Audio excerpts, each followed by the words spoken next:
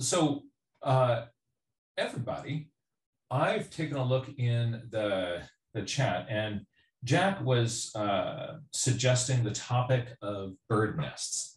And that I think is a really interesting subject. Maybe what we can do is, hold on, I need to push the right button. Jack, is it all right if I bring you on for just a brief discussion about sort of what you're thinking about bird nests and what the challenges are that you've been facing? And we'll sort of see what, I'm going to add you into my spotlight here, and now you can unmute. Hey, so I put that in because every time I see a bird nest, like we have a big we have a lot of forsythia in our yard, and there's so many bird nests in there, and every time I try to sketch one, it just ends up looking so weird, and like, and it never looks like a bird nest. So that's, yeah. Yeah, let's I think that's a really interesting topic. It'd be really fun for us to play with. So let's explore that a little bit deeper, because there's a number of strategies that you can use that I find that really make a big difference and help. So thank you so much for that, and we'll check in with you at the end of the workshop. Okay. All right. Okay.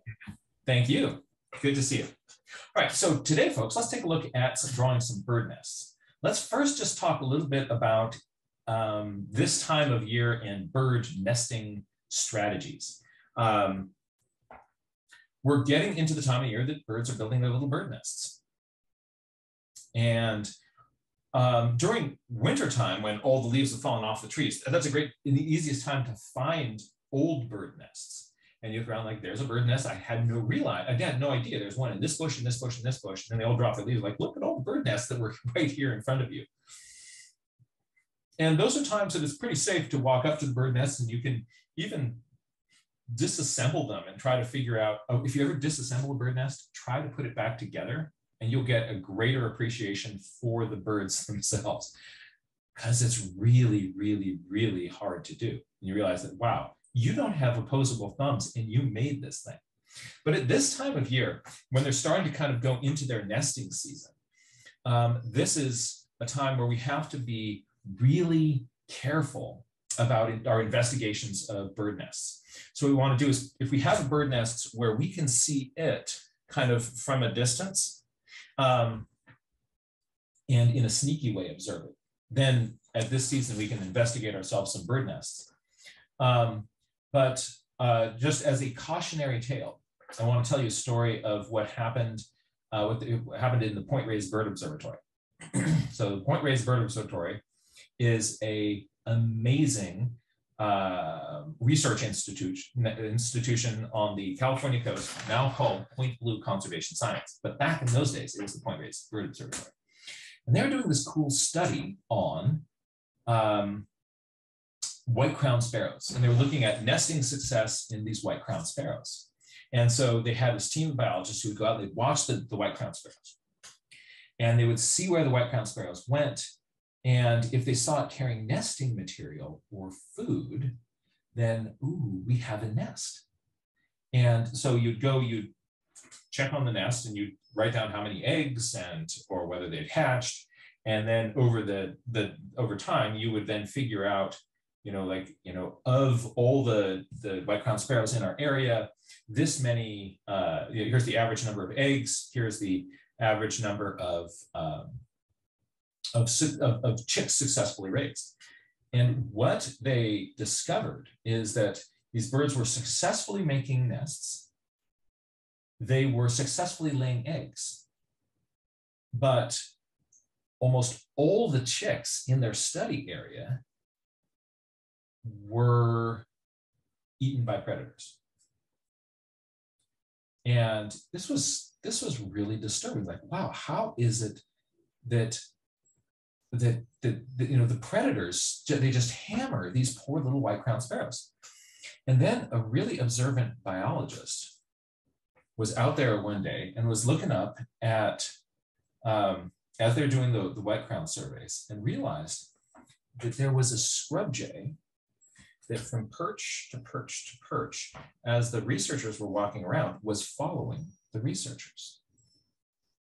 And what it was doing is it had figured out that these people are studying bird nests. And what the jay was doing is it would just kind of watch where the bird, where the researchers went. And then once the researchers left, would fly down like, oh, it's a nest. I'm going to have to come back here a little bit later and come back like, oh, it's eggs, and eat the eggs or eat the chicks. So once they realized that they were dealing with corvids, they had to completely change all their procedures and protocols for studying nests. And if there were any jays around, you couldn't do your nest surveys. If there were, and they kind of found all these other ways of doing it, but they realized they had to outsmart the jays. So the danger of bringing the predator to the nest in the springtime is significant.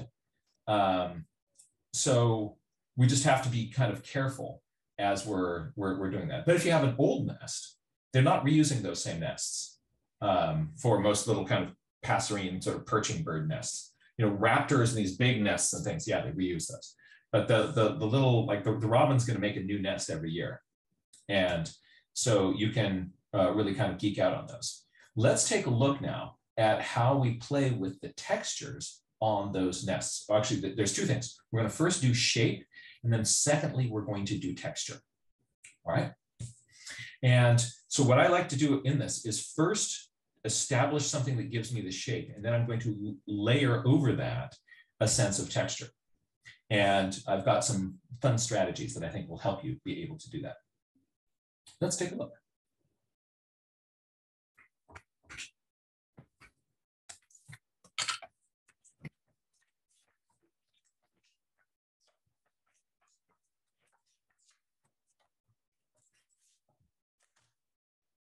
All right. Let's first just talk bird nest shape. And what I want to do is I want to get a, make a sketch that is going to show, this is over here. There we go.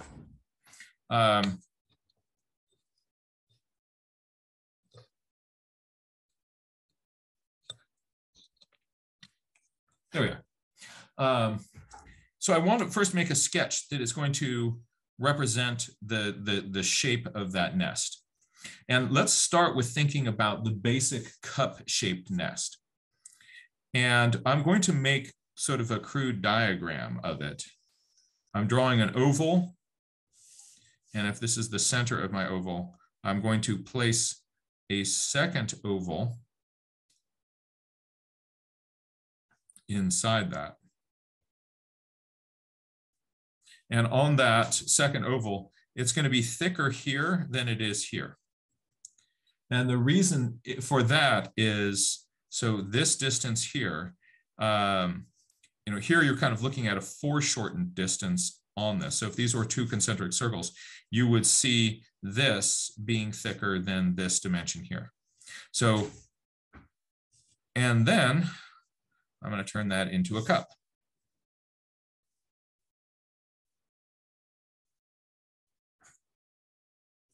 So there is a sort of simple cup shape.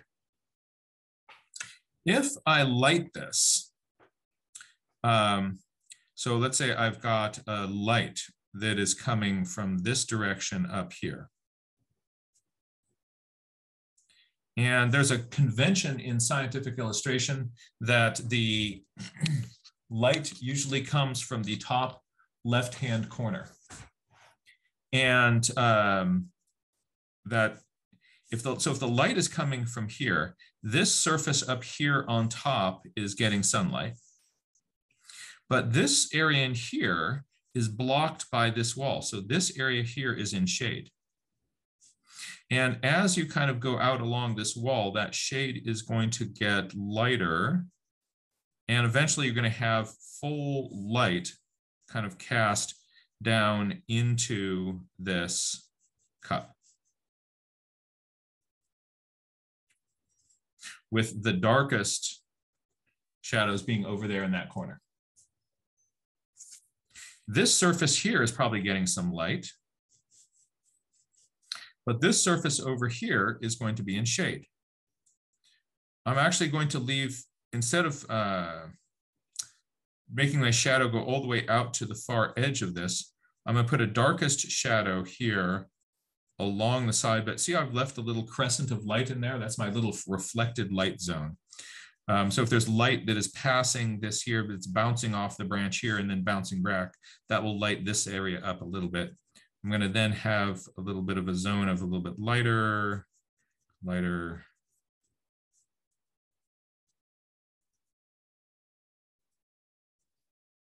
Right. So essentially, I've made myself an ashtray here, right?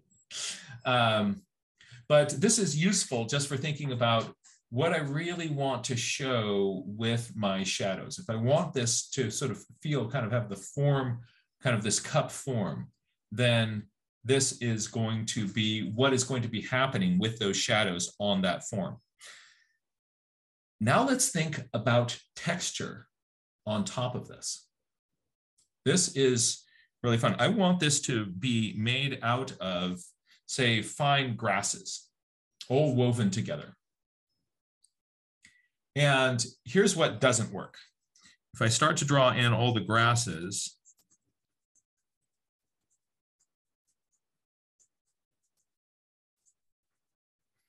I get this scribble, and it doesn't look very satisfying at all. The reason that this doesn't really look right is that on the nest here, the grass blades, let's say there's a grass blade that is going across in the front here. That one's probably going to be catching more light than other ones. So if I draw in that grass blade as a dark thing, I'm drawing in all my grass blades as darks.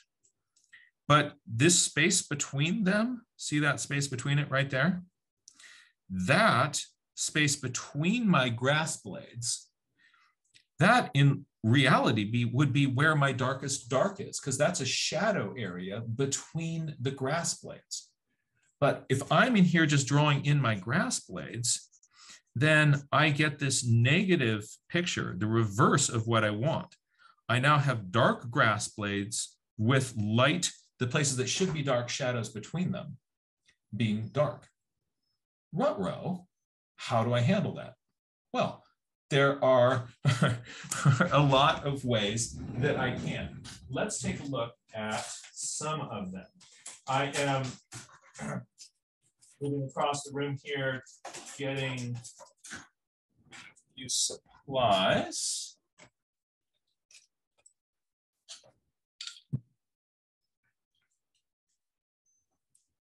All right, here I go. So, one way that I can do that is, first I'm going to start by giving myself just a little bit, make these sort of shadow areas a little bit bolder, because I'm going to try to put an area of tone across the whole thing, even a little bit into here and a little bit into there. So I've given myself a lot of graphite. Now some of these grass blades are really light colored. But I'm starting here just by smudging that entire thing. Now, I am going to grab myself a little smudging tool. Hold on a second. I'll figure out where my...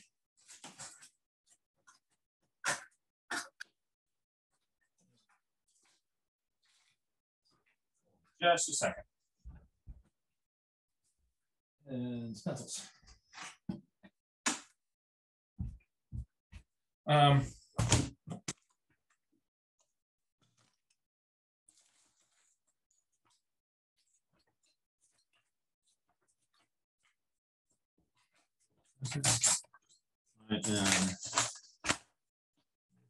Or little paper smudging tool, and I don't see one. Well, you can buy in art supply stores little paper smudging tools, and I'm not seeing one. So I'm going to just take this little piece of paper here and make my own. And what I'm going to do is take this paper and roll it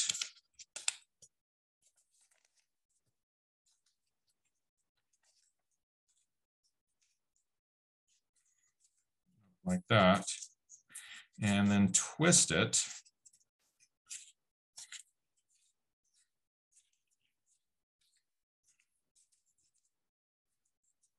There are ways of doing this a little bit more neatly, but I've ended up with a sort of a stick of paper here.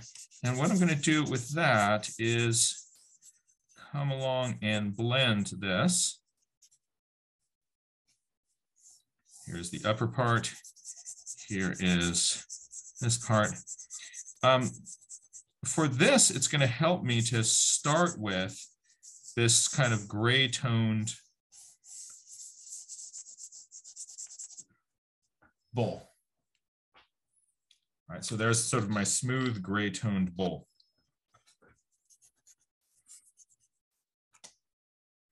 And I can even, I'm going to make some of the darks in here a little bit darker, make some of the darks in here a little bit darker, re-smudge that a little bit, re-smudge that a little bit. There it is. So there is my, my gray toned bowl. And now what I'm going to do is I have a eraser here that has a very, very fine tip on it. So this is what's called a mono zero eraser. It's made by Tombow. And it has a round, thin eraser. And this you can find with several different brands of small erasers. And I'll show you what to do in a moment if you don't have that. But if you do, what I can do with this is I can then start to just draw in with this, just as if I am, now these around the sides here, I'm drawing in my grass blades, and then see, I'm just sort of drawing these across this surface. And then there's going to be a lot here on the top.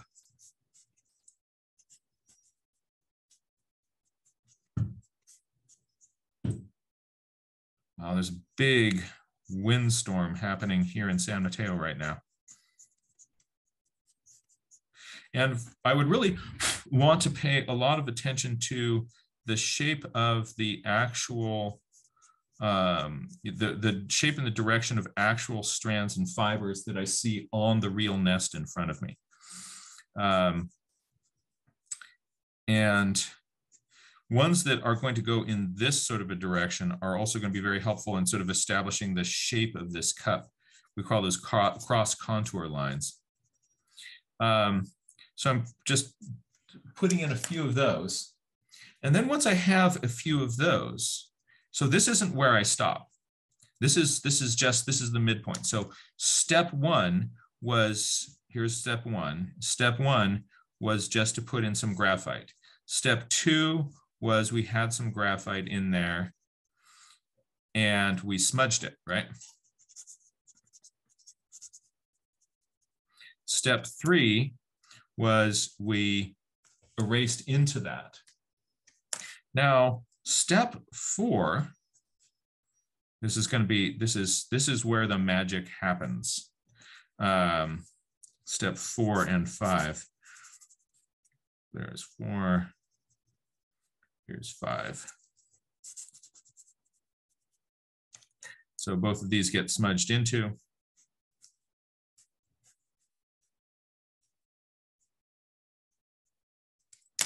All right. Now, what I'm going to do is on a few of these fibers that are on it, I am going to trace around the edges. So let me kind of zoom down on this a little bit more. So watch, I'm going to actually make some of these thicker. Like this one here, I want it to be thicker. This one here, I want it to be thicker. A little bit of line variation is going to be interesting in here as well.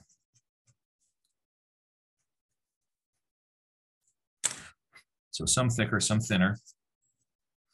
And what I'm going to do is I am going to trace around the edges of a few of these. So I'm drawing over this one, and I'm going to draw around this one, and I'm going to draw over this one. And then I'm going to take this one over here. And so I'm just sitting down with these and trying to reinforce some of the edges.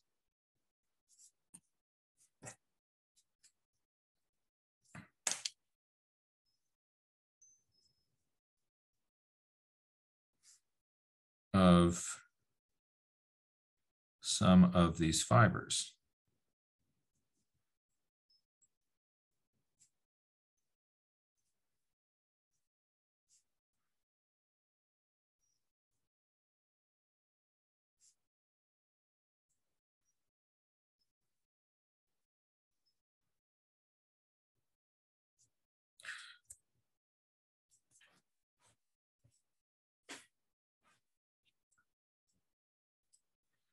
You just do a little bit more in here.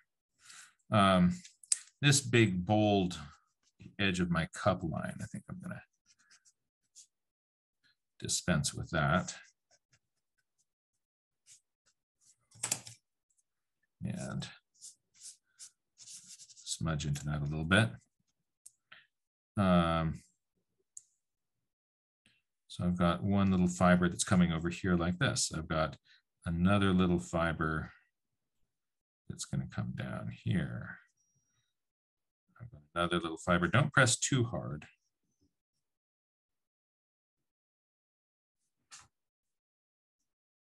And it's a lot easier to draw the edges of, you could just sort of start by drawing all these things overlapping like this, but things that will look a little bit more organic and kind of wrapping aroundy if you are sort of tracing around the edges of lines that you have created with that eraser.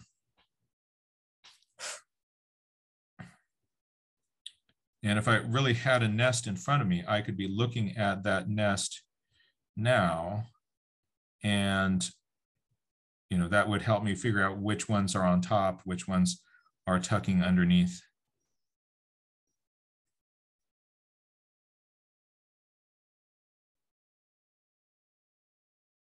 And over the edge of this, let's pay attention to what these little strands do when they come over the edge.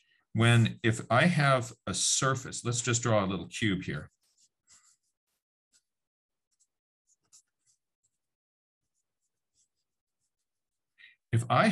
Think about if I have a Christmas present for you and you're looking at it from the side and I put string around it, right? And the string comes up on the side and it goes over the top. There's another one that comes around here and there's a little bow on top there, right? If I rotate this box this way, I'm going to see that string coming up and straight up there.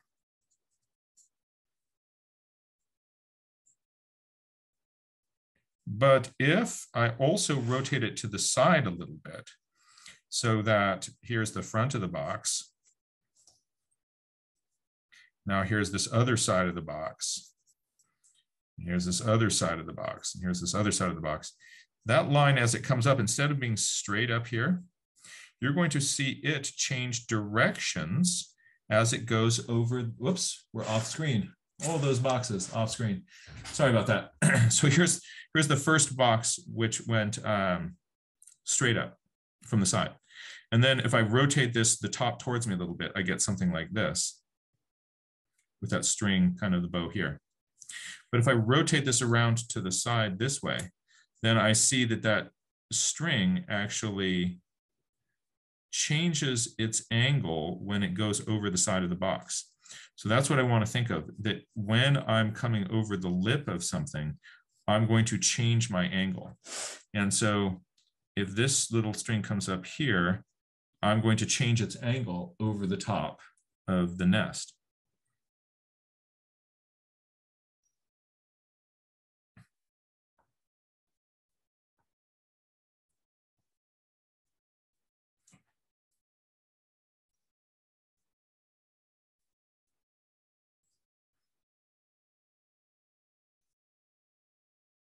So a little thing could come here and come down like that.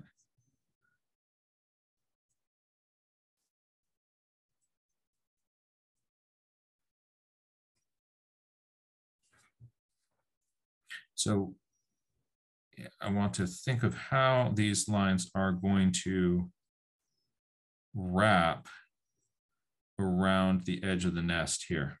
And looking at your actual nest will help you see that. Look for an individual grass blade on this, in this zone in here, and in this zone in here, and see what it does, what you see that doing when it comes up here.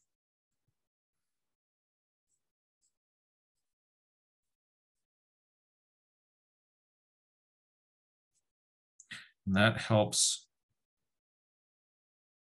sort of round that nest. Now in the back there, there's again not going to be this hard line right there, but you will see your edges of your grass blades changing their direction as they come in there. Let's put a little guy here, and it is going to go like that. There's another one that comes up here.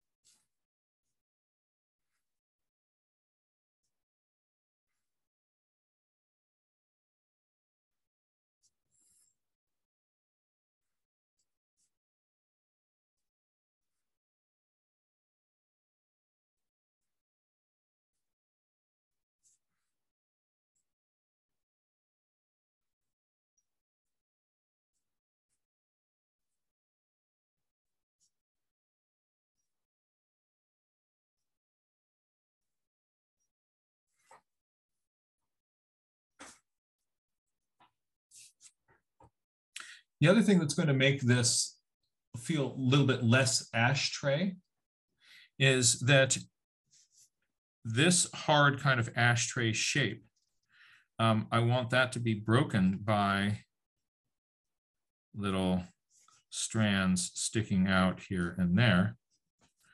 But still, it should suggest the general form. So if I have that sticking out here, if I have another kind of one looping over here,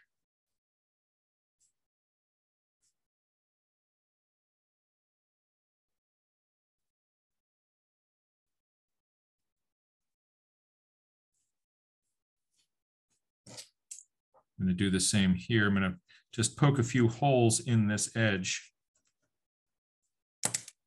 and allow some of these fibers to be a little bit more kind of loosely arranged.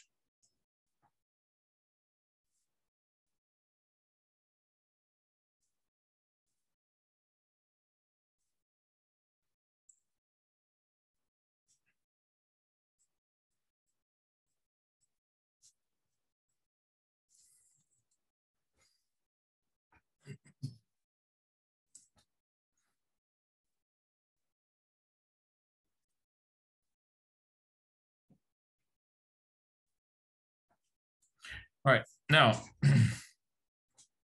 So step number 3 was I erased those lines. Step number 4 is I drew in some of those edges and I've refined some of the edges. All right. So let's do step number 4 again here. And now I'm going to show you what step number 5 is. Whoopsie.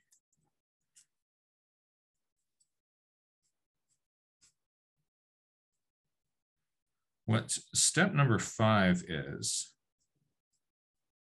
is to come into some of these little spaces in here and really punch in the shadows.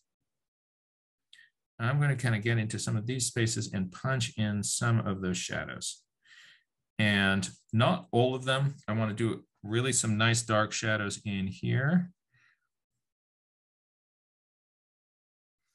And as I'm putting in those shadows, I'm paying attention to those edges. And I get much more kind of interesting, kind of organic shadows.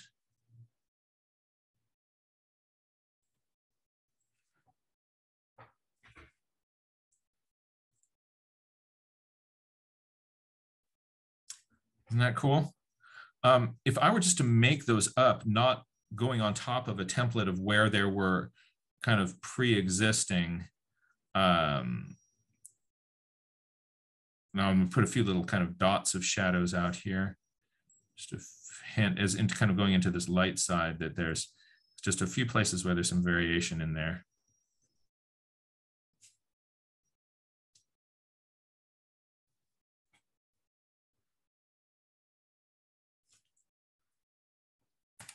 And then I'm going to do the same right in here into this shadow zone. Here's a shadow. Here's a shadow. There's some nice little darks, little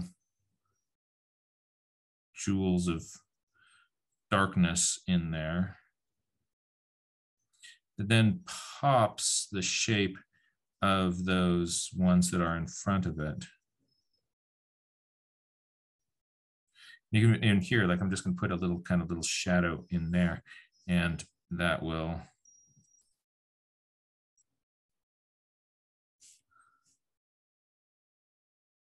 sort of makes it feel like this nest has greater depth. We're seeing a lot of kind of glare and reflection here. Let's see if I can change the angle of this a little bit so that, yeah, there, that's a little bit less glary. I think down that other angle, we're getting a lot of shine and sheen off of the pencil there. I don't want to put shadows everywhere on it.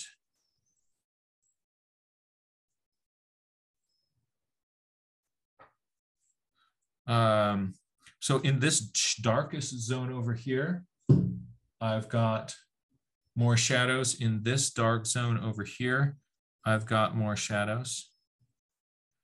And then a few places across it, popping in some of those shadows just for interest and evidence and emphasis. And that really kind of gives me this effect of this thing is made by fibers that are all twisting around in front of each other. This area up in here needs a little bit of love, doesn't it?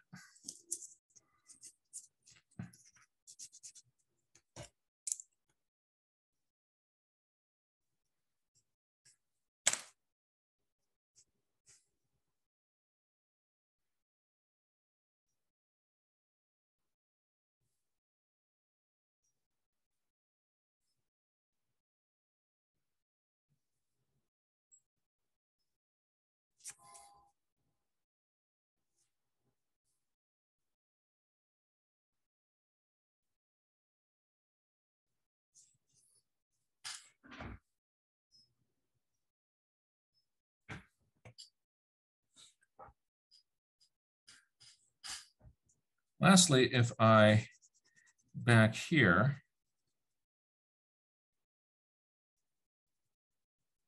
put a dark shadow on the paper,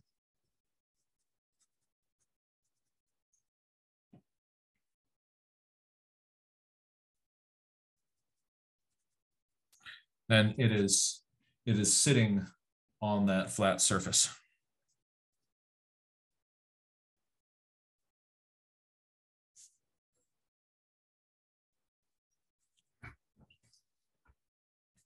So that is with graphite pencil, nest study number 1. Something that is helping me kind of get these really rich darks on mine is that I'm using 2B lead on my drawing. So my drawing's done with 2B lead. With an HB pencil, that's going to be I'm not going to be able to get those sort of same kind of darks. But this allows me to kind of punch in those deep divots of darkness. And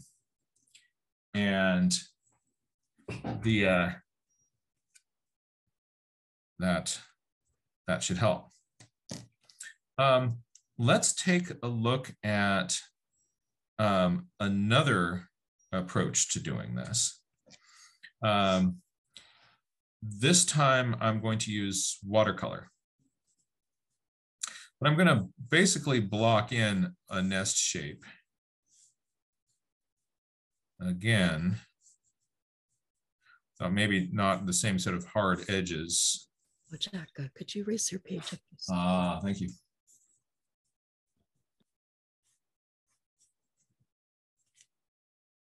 But I want this to feel as if it's this sort of crisscrossy fibers and structure. So what I'm going to do is I'm first going to just do a little test off on the side of my paper with this white Prismacolor pencil. So it's a white colored pencil that's fairly waxy. Different types of colored pencils have different degrees of waxiness to them. And so I'm first just going to do a little test of some lines. And because this may react differently on different types of paper, so I'm not going to assume that it is going to work this way on my paper. And then I am going to come across that with some white paint, some paint. Okay. I was expecting to get better, sort of more clear pale. So I'm going to get this will be a little bit darker. And now let's watch this for a moment. And as we're sitting here, you see those white lines starting to appear. The reason they are is that the paper is absorbing the watercolor, and where the pencil is, those lines are, the wax of the pencil is sort of keeping them at bay. If you don't have a white Prismacolor pencil, another tool that works great for this sort of stuff is a crayon. So I'm going to take my white crayon and I'm going to draw some lines. And we're going to do a little test with that. Ooh, now that is much more dramatic, isn't it? So the advantage of this is that there's a little bit of tone to it. The advantage of this is that it is super bright. All right, so I can use those two together to my advantage. I also want to show you one other thing that I can do over here on this one. The one where I've drawn these lines with the pencil, some of that, the color that you see here is just sitting on top of the wax. And I can lightly with my brush come along and stroke that off with a clean brush and be able to pick out. So I'm making a stroke here on that pencil line. And you see how that's pulling out some of those fibers.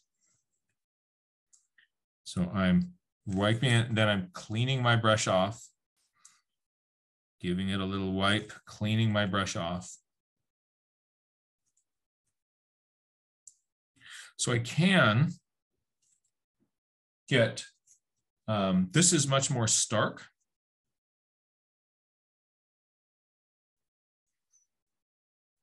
This is a little bit more plastic. So let's first give ourselves, let's say it's just there are light colored grasses throughout this whole thing that are sort of light tan brown grasses. What I can do is I can start with something that's going to be slightly lighter value than I'm going to be getting in the sort of the darkest parts of that. But this is going to give me just sort of a base coat of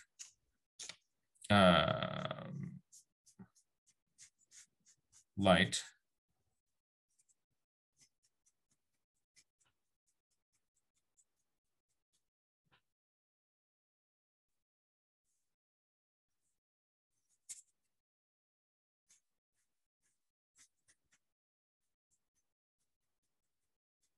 Oh, Jack, your paper's sliding just a tad.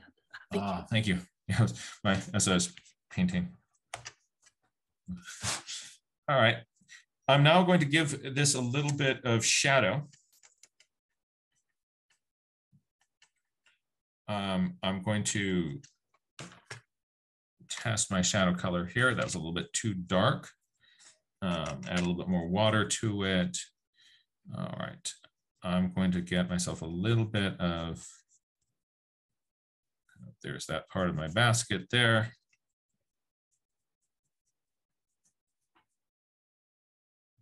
Here. And then I let that dry completely. I'm going to be using a hairdryer to speed things up.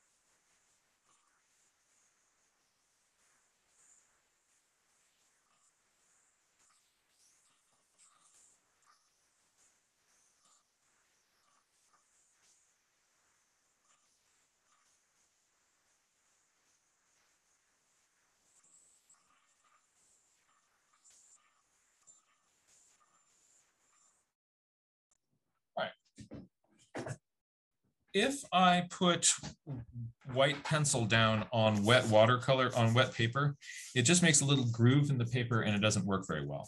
Once the paper is dry, I can draw across it and get all my kind of lovely, the effects which we're seeing up here. So I've got this nice and dry. And now I'm going to start with different amounts of pressure. Now, sometimes I am, like with this line here, I'm really just cranked that down. I pressed really hard. And this one, I'm going to press hard too, that one there. And this one, I'm going to go a little bit lighter. This one is going to be a variable line because I want there to be a combination of different, essentially different intensities of how much wax is going to be put down by these. If I turn my head to the side as I'm doing this, I can see a little bit better where I'm going. So some things are just going to be coming out like this.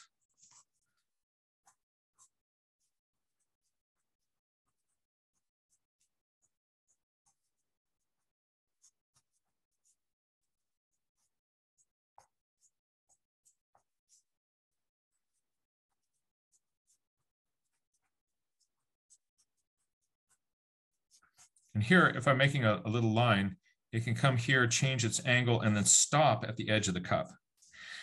Because I don't want a line to come across here and be picked up there.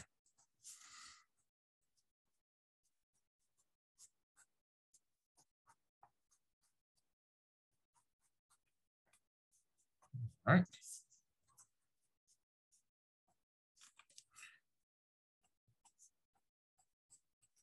So I put a bunch of lines across that. And I can do a few with my crayon.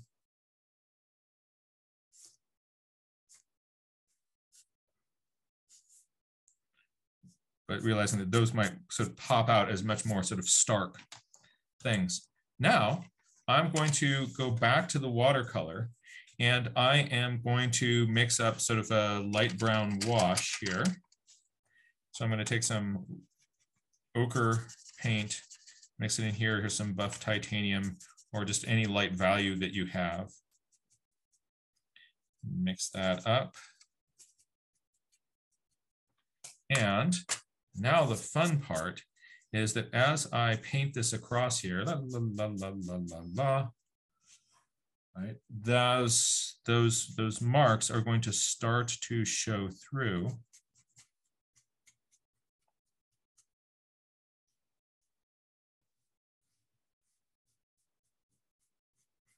And we have the same phenomenon going on. Remember where we first put the paint down and we're like, where did my lines go?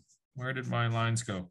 But then we're going to let that paint start to sort of settle off to the sides of it. And we hope to get some of those back.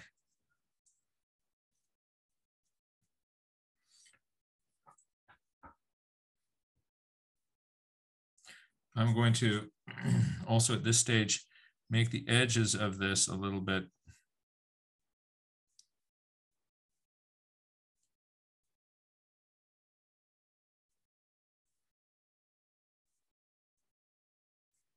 more interesting.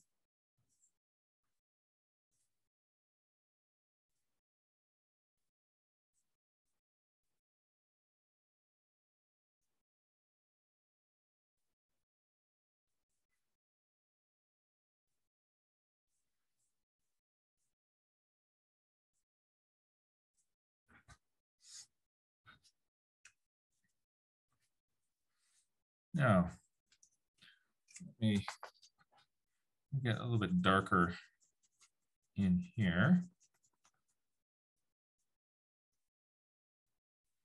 Get a little bit darker in here. And let's see what patterns are starting to show up.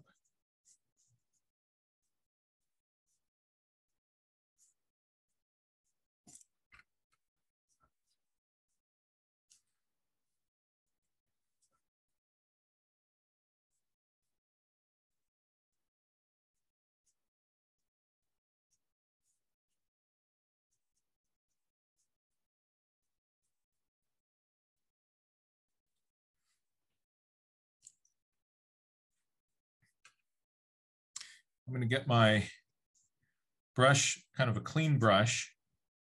And as I'm looking at this, I'm starting to see some of my lines re-emerging. And as that happens, I'm going to go in and just trace over some of them to bring those out more.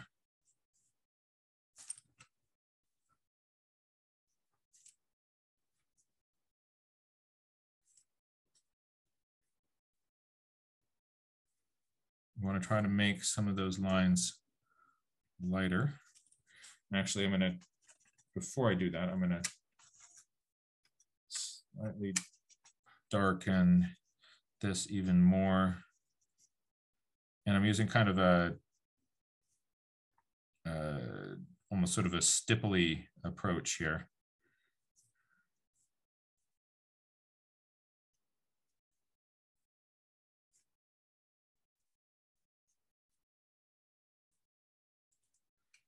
Okay, now I can see some of my lines better now. Here's one. Here's another. I'm going to lighten that. Get a clean brush.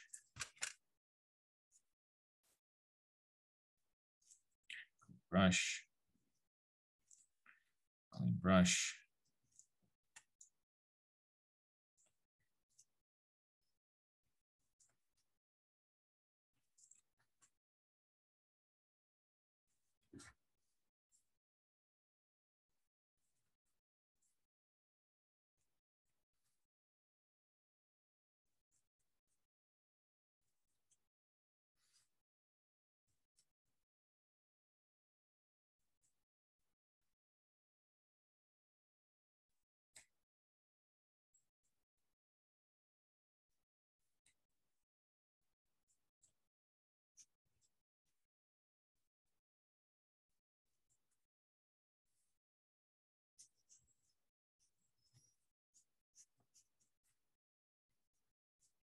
So if I'm kind of coming along here with my, watch, I'm just getting paint off my nest, and I'm stroking through here, and in places, especially where there's some of those white lines, that paint really wants to come off.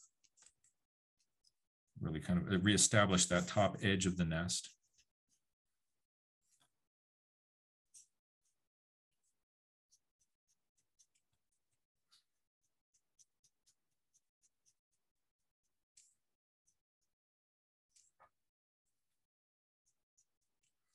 Look at all those neat lines now starting to pop out in that. This is really starting to become textural in front of me.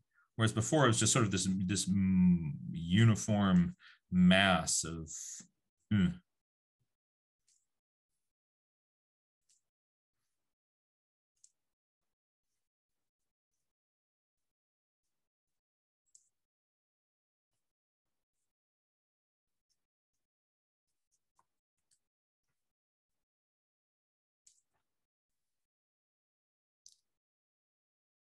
Now I'm going to let this dry. And again, I'm going to use my hair dryer to speed up that process.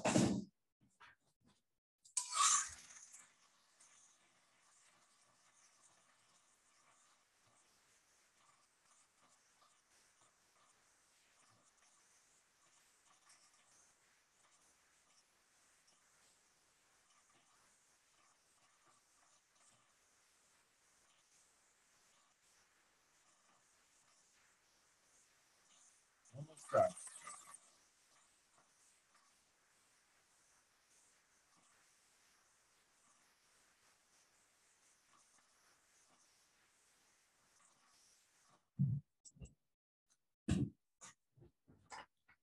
I'm now going to come along and draw in just a little bit more detail on this nest. And what you're going to see is that I don't have to put detail over the entire thing. This is really starting to feel satisfying. I'm kind of getting the sense of all these little fibers going kind of crisscrossing over each other. On a few of them, I'm going to kind of highlight their edges a little bit more. Hold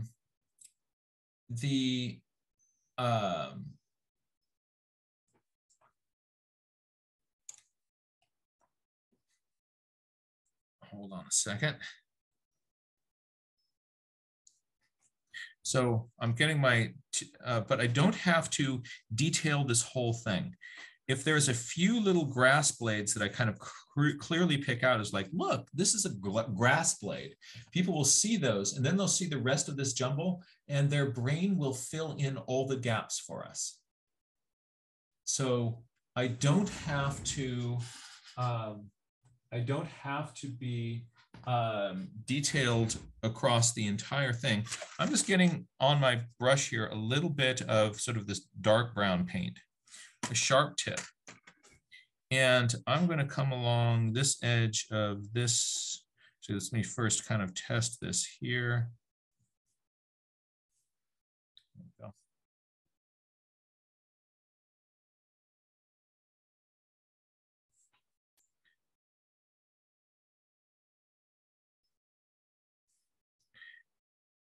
I'm making kind of a lost and found edge is going to be, a lost and found line is a line that sort of comes and goes. I don't want this to be a really kind of hard line. I want it some places to be stronger, some places to be lighter.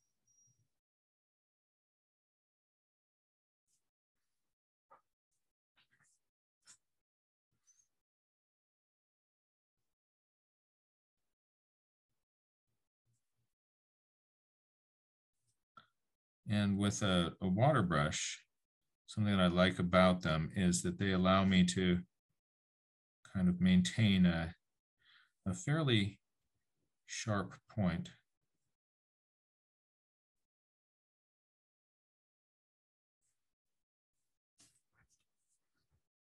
So just a few little edges there.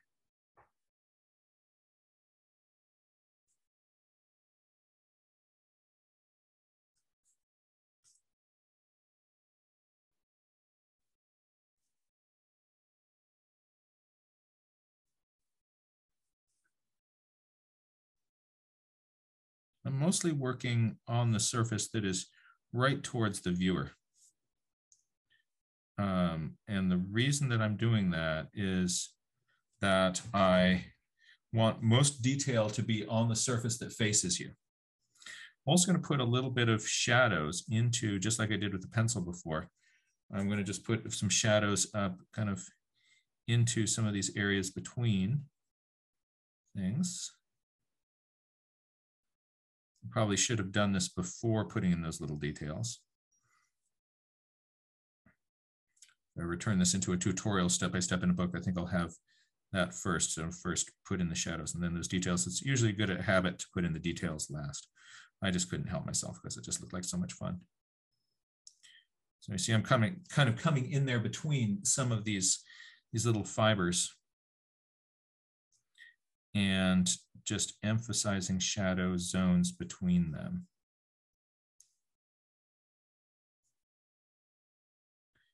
So what I'm painting is not the grass blades. I'm painting the shadows between the grass blades.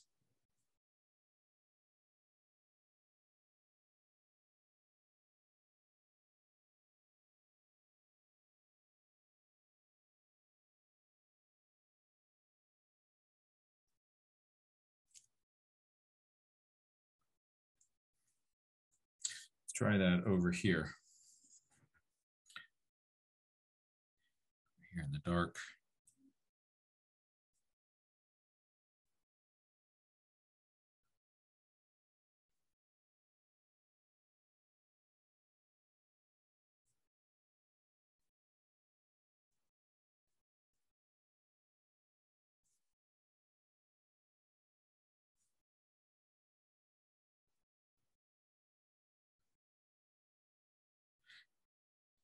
I have a hard time just making up random cool looking darks. But when I have a little hint of these things on the page in front of me, because of all of those pencil lines, it's easier for me to kind of follow along the edges of them.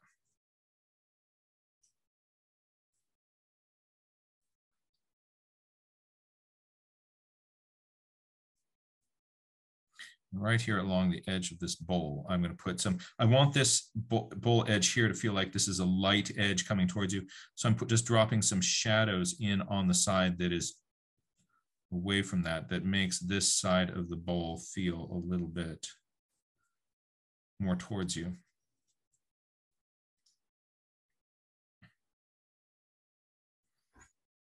If there are any parts of this that are feeling like that part is feeling really textural, that part is feeling really textural.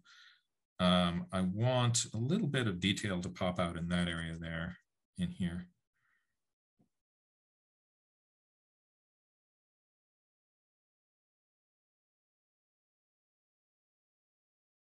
And I'm just looking for where there are little hints of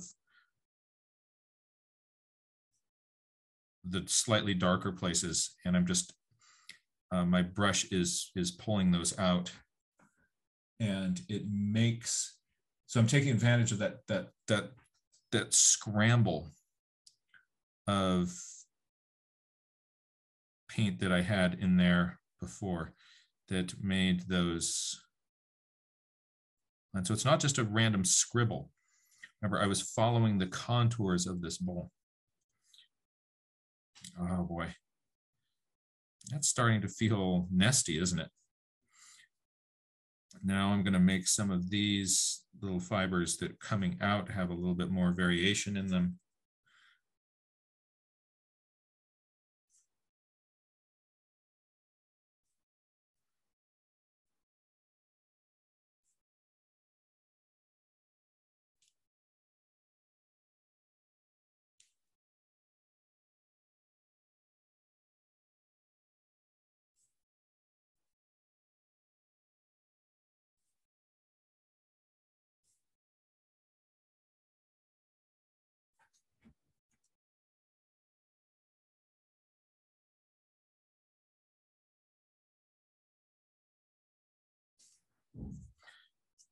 This is the part where I sort of think of putting in just a little bit of detail. And my general practice is I put detail in at the end of a drawing.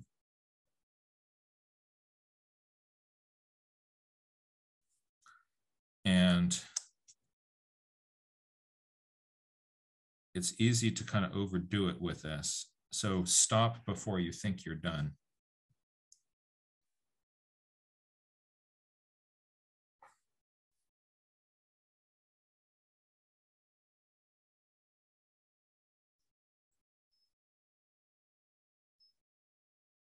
And let me also just kind of highlight what I'm doing with these little fine strokes with the water brush, because sometimes when you start using water brush, you only get these thick strokes. So how am I getting these thin strokes?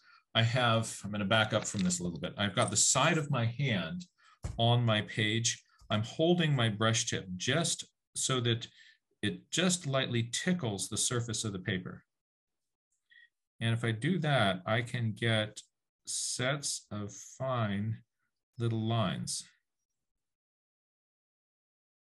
If there's too much water in the tip of my brush, instead of making fine lines, it'll make one big glump. And I don't want that. So if that's the case, I would then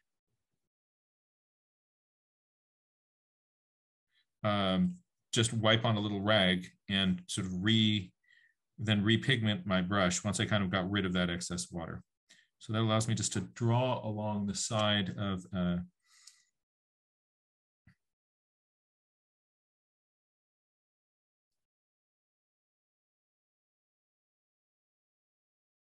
little structure.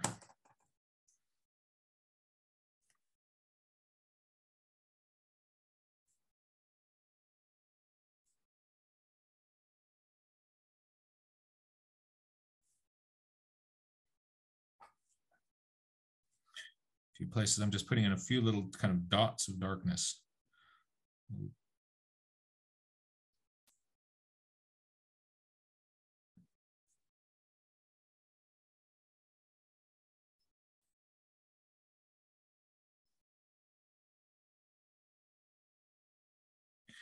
And this gives me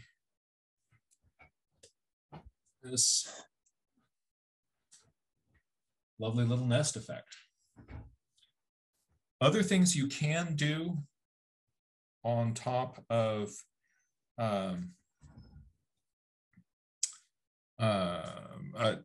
something like this as well. Here I've done this all with watercolor. If you have gouache paint, we looked before at using gouache, which is an opaque watercolor-like substance. You can mix up some light browns or light grays with gouache and paint those over, let's zoom down on that a little bit, and paint those over darker surfaces. But if you don't have gouache, then the way that we approached it here is good. And there's something that so here's some white gouache across something like this. So if I were to put some of this on here, I might have just a few little places where I could get a sense that there's some of these are these little tiny details.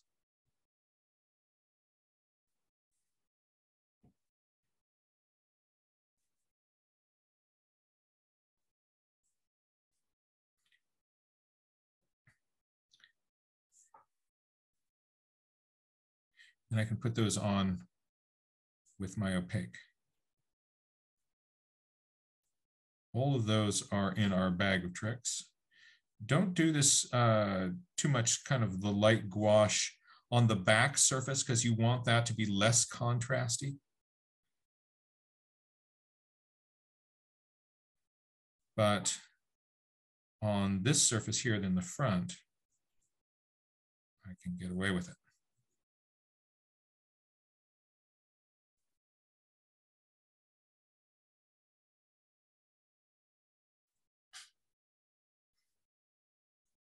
I'm going to put a few last little bits of really intense gouache right in here. make a few parts of this really bright to add a little kind of moment of emphasis. I want people to look right in here by adding a little more contrast in there. That'll draw people's eye right into that part.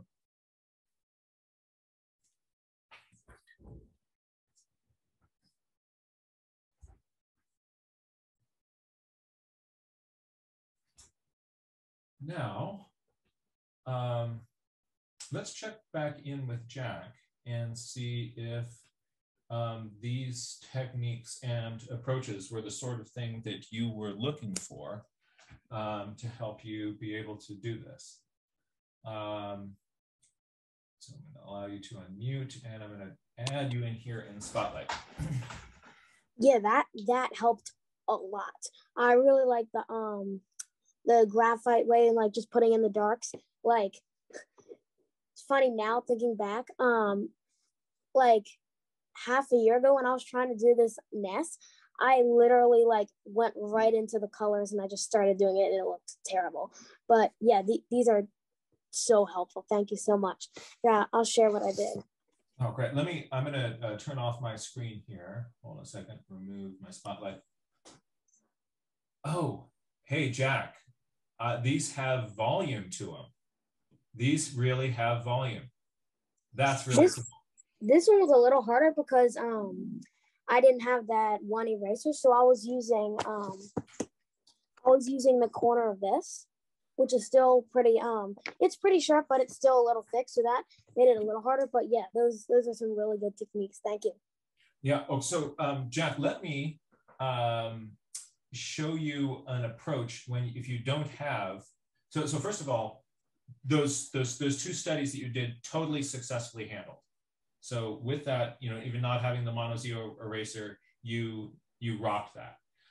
Let me show you a strategy for when you don't have, you just got the erasers that you've got or the erasers that you've got. What are you going to do about that? You've got this big kind of clunky eraser. You're thinking, I want to get a fine detail with my eraser. What do you do? Well, I am going to show you, but first I'm going to need to run into the kitchen to get the next drawing tool. So I'll be back in about 20 seconds. You ready?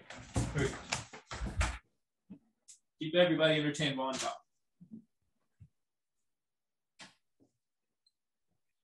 We could give him 22 seconds since it's I'm timing them. Yep. And did anybody else realize that today was the official Tuesday? It's Tuesday, February 22nd, 2022. Wow. 2/22/22. And also having it be Tuesday. What are the chances of this 222 being on a Tuesday? I love that.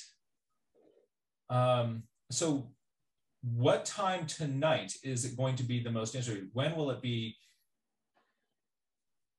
in military time, 22 hours, 22 minutes, 22 seconds on? Oh, wow, this is going to get fun. All right, now, suppose that you have a big chunky eraser. All right. Where's the big chunky eraser when you need one? So one over here. Well, there's my blending tool.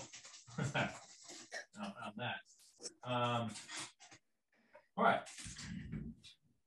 So I have a big eraser, right?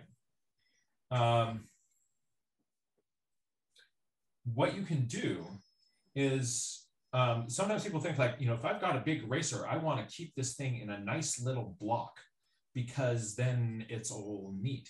And the idea of hacking up your eraser makes you think more little pieces, I'm going to be wasting my eraser, right? Because we're thinking like big piece, that's what you want. But if you get crazy with your eraser, check this out. Here is my eraser.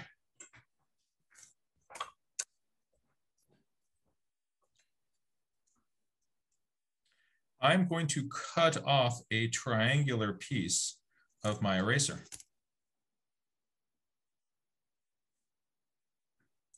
And the triangles are my friends. This has all these neat little edges on it.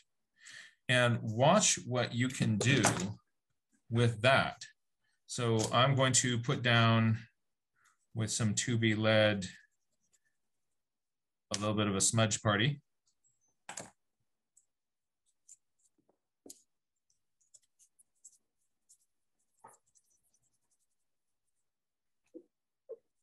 Then what you do is you use these blades. Well, you can kind of get in here with the corner of it and try to, but it usually doesn't work well. But works well is to use the blades on this. And you imagine yourself kind of cutting with that blade. So the eraser, I was using this as my slicing edge so there's, because it's all in a line, just one little tip running across there wouldn't really move very much. But because you have this whole edge going across in a line. Wow. You like it? That's crazy. I'm totally trying that out. All right, yeah, it is. So using your this as a slicing tool.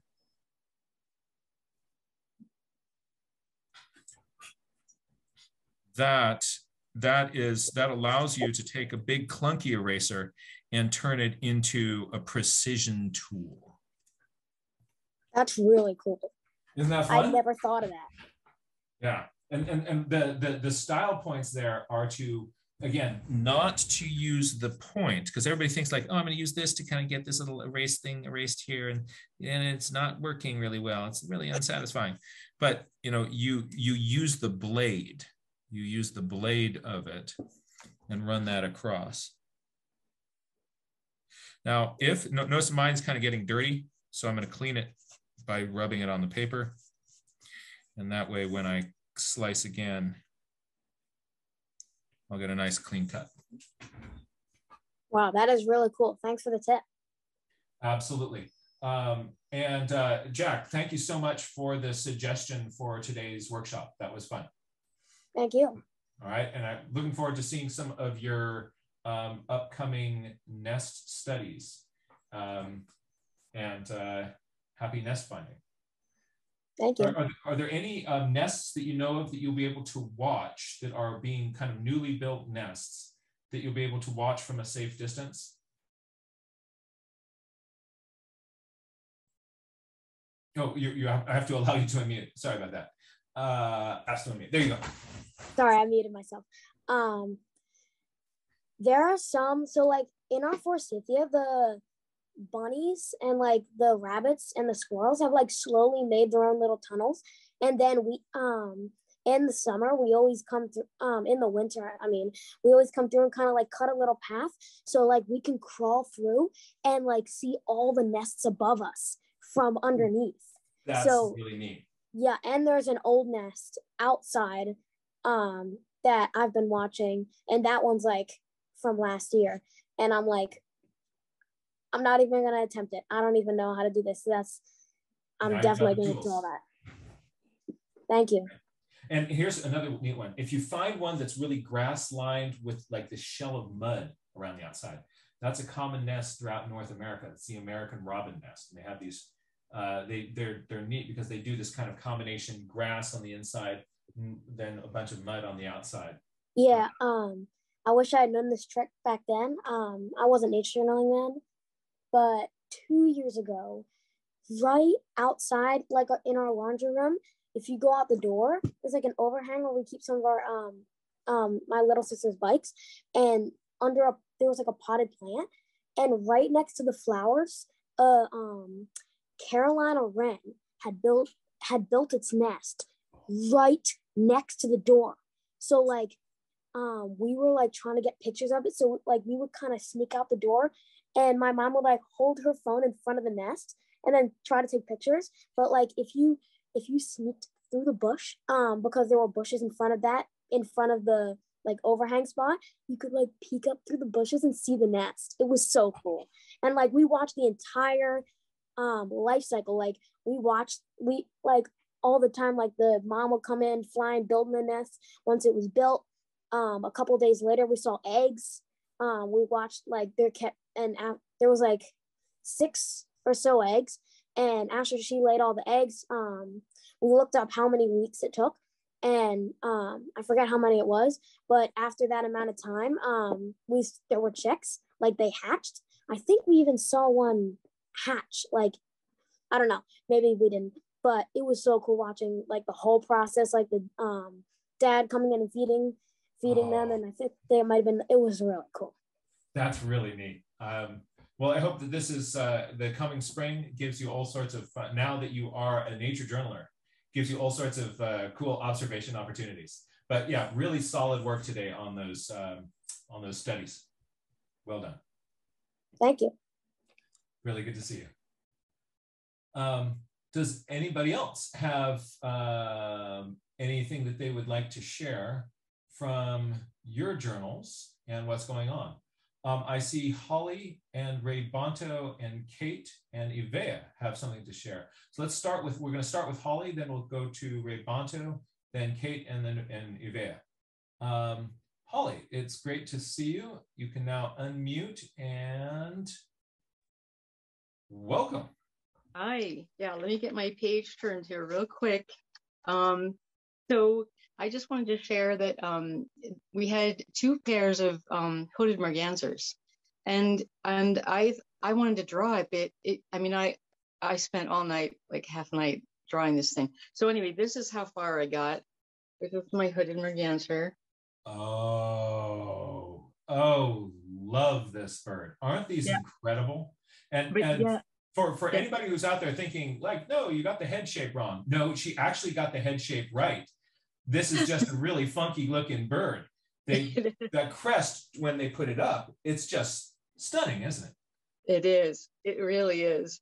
And then I made this little, it's kind of like a goofy little puppet to show you the mating ritual, what it kind of looks like. So I'll hold it like against here. So this is what the bird looks like that in the water, right? Yeah. But then it does this crazy thing where, can't hold that and that. So hold on. So its head is normally just tucked in like you see a normal duck. Yeah. But then it gets very excited and races around like with chasing another male. The females seemed utterly unresponsive. They were just eating worms from the bottom of the lake. But this thing then would wiggle its head, wiggle it, and then its neck would come the whole way out like this, and it would make this croaking, gravelly sound as it threw its head forward. It's just amazing to watch. That is so cool. And I love the puppet. Let's do that again. Yeah. It would do all this shaking back and forth and maybe flapping wings a little bit. And then the neck would come the whole way out like this. It would really look like that angle. That's how weird. And then it would throw the head forward, boom, and make this like grovelly, croaky sound that I can't even imitate it. It was so unusual, but it was not super loud, but definitely audible. But if you Google it, there's a lot of videos online. People I don't need to Google it because I've got the puppet show, and this is the best Nature Journal Club puppet show that we've had. This is such a great idea for kind of explaining behaviors. This was brilliant. What gave you the inspiration to create the merganser puppet? I have my granddaughter over a lot, and we just kind of do things, and I think she really sparks a lot of new thinking in me. I just grab whatever's here, and then we just go with it, and it's really exciting and fun. Doesn't matter what we grab, we make it work. Oh, that's so neat. This is brilliant.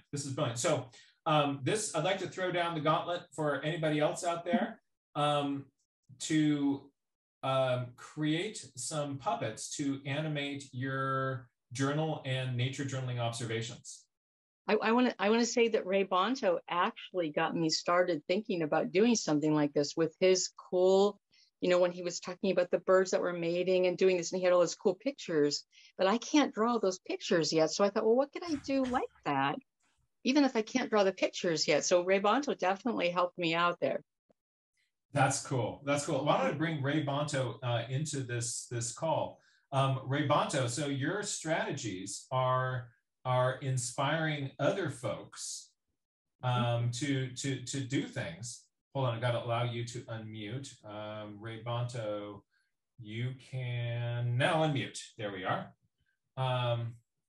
So, it is, it's neat to see the way that one person's ideas, it spreads into others. Oh, I wonder if, could you set up those in your journal with the little puppet thing, like a pop-up thing, so that you'd move the thing on the bottom, and then the merganser's head would move around. You mean are you talking to me? Yeah. Oh, yeah. yeah. Right. So Holly, like, could you like take your merganser, cut it out, and then tape part of that down so that there's a little tab where you can control the head, and then just sort of have an arrow sort of going up and then over to sort of show the positions that you do with this to kind of get the head to go in the right place. Well, I'll see if this brain can work on that. Okay. This is so cool. Hey, so Ray Bonto, so you're inspiring other people to do behavior studies. That's pretty cool. Yeah, thanks, Ray Bonto. Yeah. Welcome. Thank you. And Holly, thank you so much for that. That's really cool. Oh, you're welcome. They were fun to watch. Ray Bonto, what's going on in your journals these days? Okay. I couldn't really do the nest because I had a ballpoint pen, but I did my best. Yeah. So may I show you a strategy for ballpoint pen? Yes. On that. So if you're doing that with ballpoint pen, hold on a second.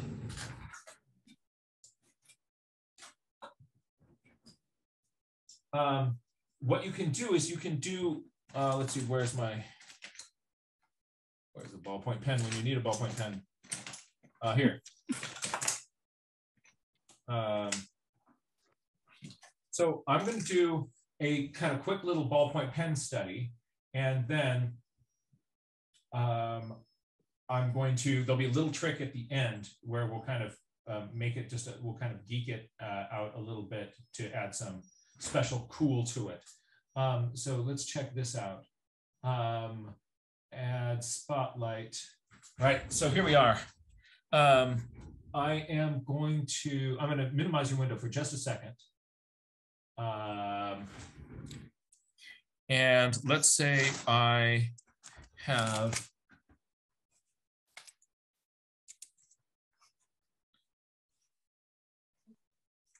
I'm going to sort of do what I said not to do earlier, or I'm going to just sort of draw a bunch of these little characters all over it and sort of wrapping around, and but then I'm going to get in there, punch in those darks.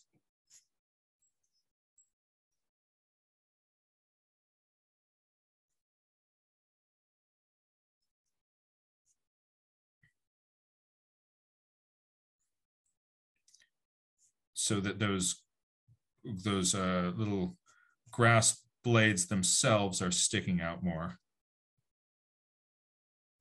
So there's kind of that unsatisfying little squares that you get where they cross over. I don't really like that.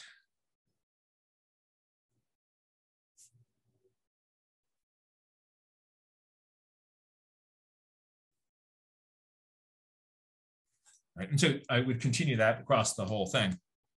But This is a what's called this is a Presto correction pen, and it's used for kind of crossing out mistakes in writing and things like that. But it does make a very nice opaque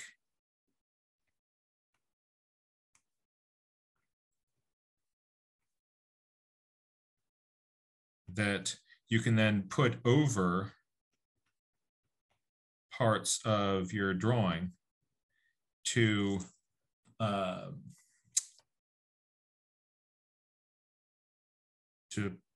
pull those out.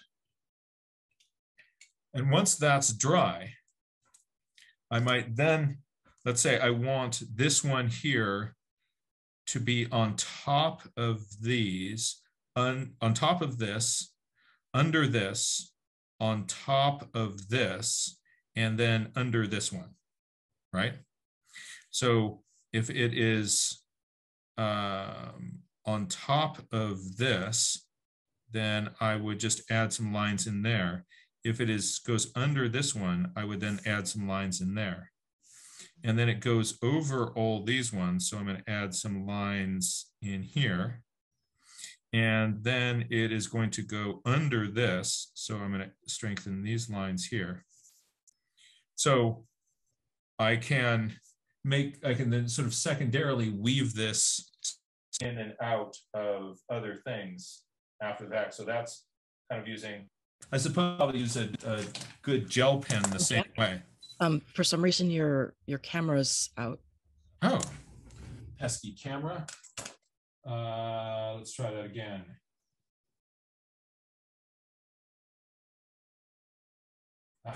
There you are. There we are. I also might be able to use the gel pen if my gel pen hasn't died. Same way to kind of fill in some of those little spaces. So that can be another tool that you're using if you're kind of going with ink. So either using a correction pen or a gel pen on top of those lines to essentially to kind of get rid of those kind of annoying little boxes that you get when two lines cross each other. But back to you, Ray Bonto. You can now unmute yourself, and I'm going to replace my spotlight with your screen. There we go. So. Yeah, that's just what I did, in fact. Cool. But in fact, I'd already put the shading down, so it didn't turn out as well. So, now, as for my pigeon stuff, it was very, very strange today and yesterday. But anyways, a few days before that, just these stuff. Nice gesture, poses. And anyway,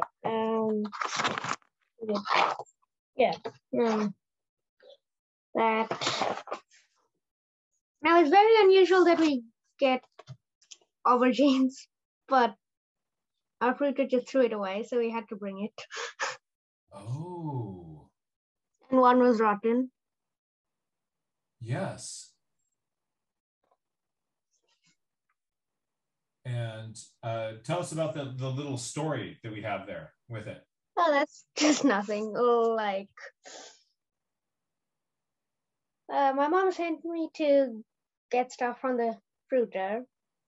If he was because if he throws anything away, we get it for free. I took all of it, and it was too heavy, so I didn't bother to look inside and see the contents. I just somehow I managed to carry it home. But and when I came back, I found 6 baby aubergines. Oh, that's really fun. That's really fun. Yeah, looking at things that are slightly, in the process of decomposition, there are really interesting things going on with that. And it's a really cool process to follow. A lot of people only draw sort of the perfect fruit. But what I really like here is that you're following this thing that is in a state of partial decay there. And also mad points for the little comic of events that are going on in your life there. I like that. I like adding in those sort of personal touches. Let me grab my most recent journal. Hold on a second. We're doing similar sorts of things.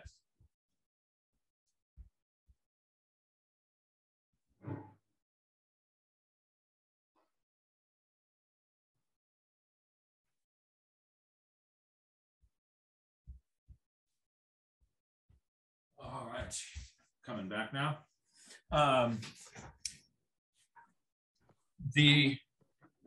So we both are kind of geeking out with some things that are wrong. Jack, this is for you. Oops, my camera died again. What's up with that? Why is it going up? That's inauspicious. There we are. So Jack, I'm continuing to do moon studies. But let's see here. You had that rotten. Yeah, this is Big Ugly the carrot. Same thing. Like sometimes there's the perfect carrot. That's interesting. But sometimes the things that are rotting and kind of turning funky on us have even more interesting stories behind them. And so while you're looking at your decomposing aubergine, this was I was looking at my decomposing carrot. So that's kind of fun. And then somebody was asking what that critter was on the other page. These were condors at Pinnacles National Monument. So those was really fun. There was some. This one was tagged. You can see the little tags, but yeah, California condors at Pinnacles. Here I taped a little map into my book. I want to try to start to kind of include more collage elements.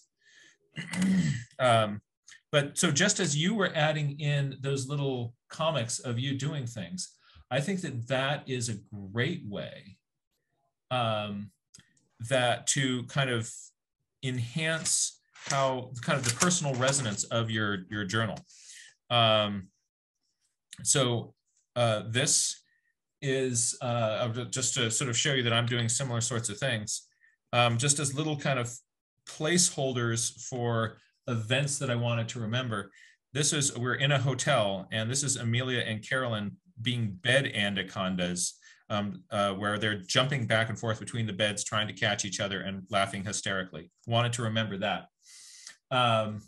This is just so to remember the feeling of hiking, holding Carolyn's hand. This is Amelia being a California condor, spreading its wings. And Carolyn made slime out of algae. So I just sort of made these little icons along the side here, kind of like you did in your cartoon, just to help remember those sort of personal things, as well as like the biologist in me or the geologist would want to is interested in the rock formations. The daddy in me is also interested in sort of remembering those things. So I like how you're bringing that personal into your journal. Yeah. Now, this was very similar to Jack's mystery the other day, but even more dramatic. Oh. I gotta see. There were pigeon breast feathers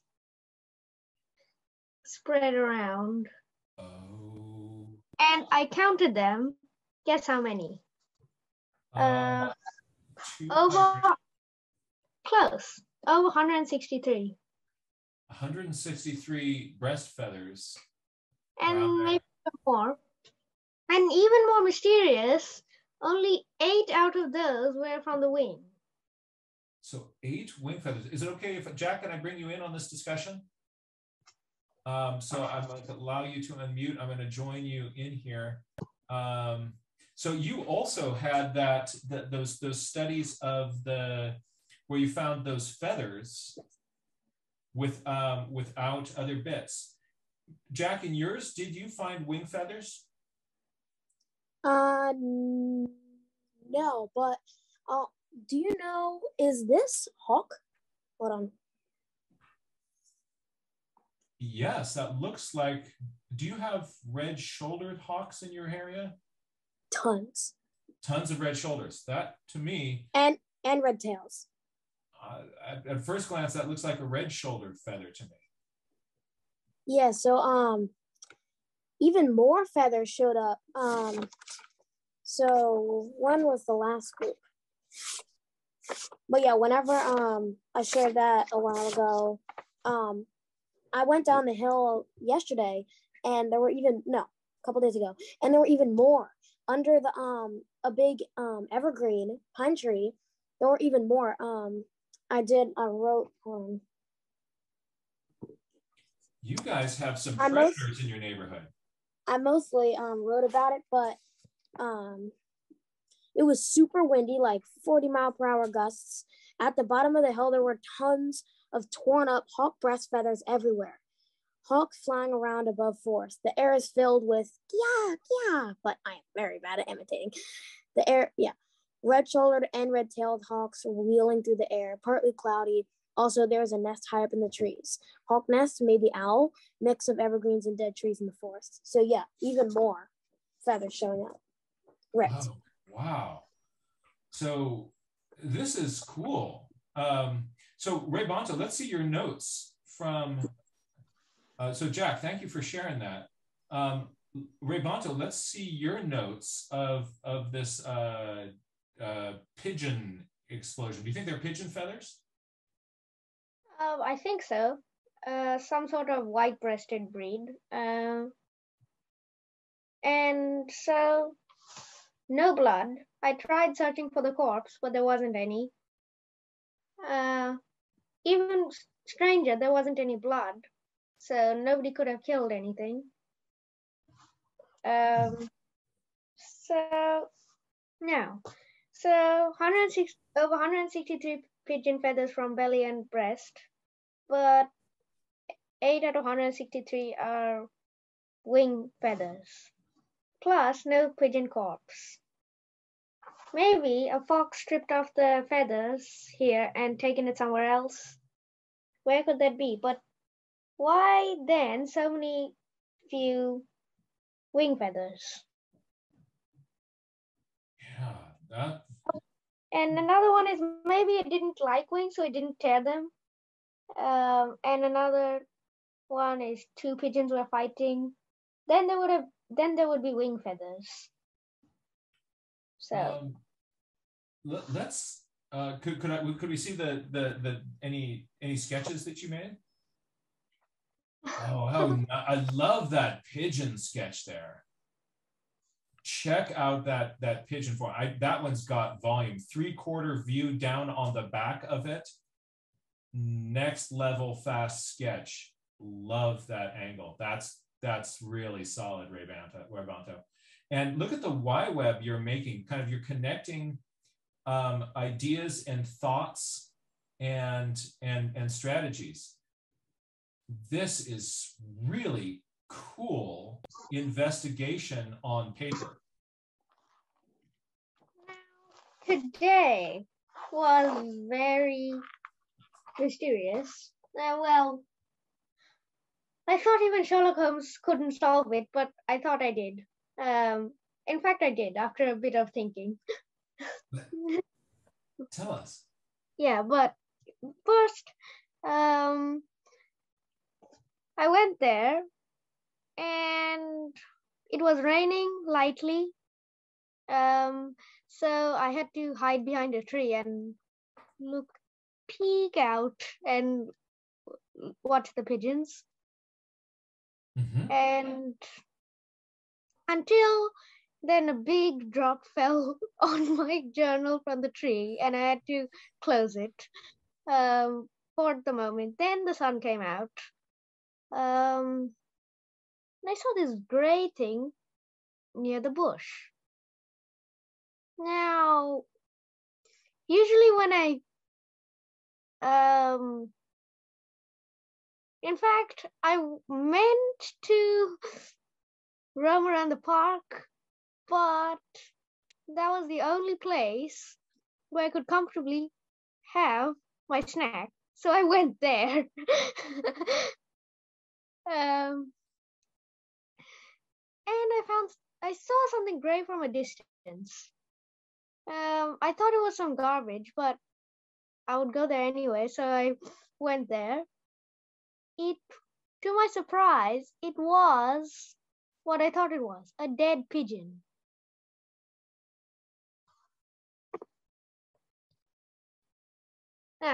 Sorry.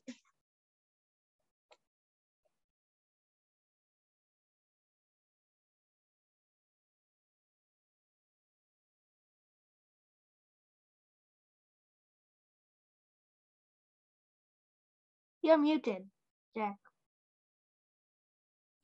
I'm sorry. I was really liking this when you get one up close, it just allows you to kind of look at the structure of the wing and the head so much more easily. Nice work. And that's a top view. And there's me trying to solve the mystery, how it got killed. Okay. First, its wings were open. Yeah. Its eyes were white. Its nose was bleeding. Its neck was ruffled up.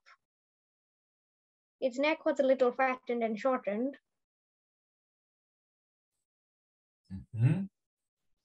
And it was under a bush, and above its head was broken twigs. And yesterday was a windy day. So the wind might have drove it into the bush head first. Oh, interesting hypothesis. So your clues are the wings are in an open position, the neck is kind of scrunched down and down. And I know human beings who have head trauma, they often you can have bloody noses and things. There's some blood around the nares of this thing. What interesting clues. And I love the way that you expressed your thinking about that mystery, where you said that it might have, the wind might have driven it into that. Oh, and there's the actual measurement, the length on it, right? Nice. So you're still using that, the language of uncertainty that scientists use when we're thinking about these sorts of things, where we say to ourselves, like, oh, I wonder if, could it be that was how that formed? That's exactly the way we should be thinking about this, Ray Bonta. What great mysteries! What great mysteries! It's something that I really like that you're, in addition to your behavior studies now, you really have your radar out for where you are encountering nature mysteries, and that's fantastic. So I want to encourage everybody who's watching this to, in your own journal, don't just look for the things that you know, and here's a documentation of the things that you know. Instead, look for that which you don't know, which you don't understand, and look for clues that might help you figure that out. And just as Ray Bonta is demonstrating here, when you're saying like, and I think that, or one possibility is, or could it be, I wonder if, in coming up with our explanations, we want to use that tentative language, because that also, that that in their head separates this is a possible explanation, even if it's very likely, from this is something that I directly observed, right? And we want to keep those things separate in our heads. So really good scientific thinking, really wonderful journal pages. And how fun to also have a chance to kind of investigate that wing on somebody that's not, doing this. And even tried. Guess what? I tried to attract the attention of the live pigeons to the dead one, and all they did was a dead pigeon. Okay, whatever. They just can't be bothered. Say it to the wing. Great. Hey, thank you so much for those investigations. That's really cool. I'd love to bring on Kate. You had some stuff that you're going to share. Yeah, I always try and have some stuff prepared before I come to class. I don't know how much you've seen of my latest sketchbook. I've got this page where I've been kind of working on using different values just with pen to really simplify it and but also, folks, notice the way Kate is wrapping those pencil lines. See how those pencil lines follow the contour of that? You can just put your hand over the back of this thing and feel that. And also, oh, check this out. Note that her pencil, those pen lines are not going all the way to the edge. So she's leaving a little bit of room for some reflected light. And imagine if those lines went all the way to the edge, that would really flatten this drawing out. There's some really great drawing decisions you're making right in here. Yeah, I tried to do some like just silhouette stuff with the oyster catchers. What I'm trying to do is to learn certain skills. I'll try and limit the tools I use. I didn't love those so much, but I was trying to figure out what to do with this gray felt pen I had. I tried using it for doing more value studies with Harlequin ducks.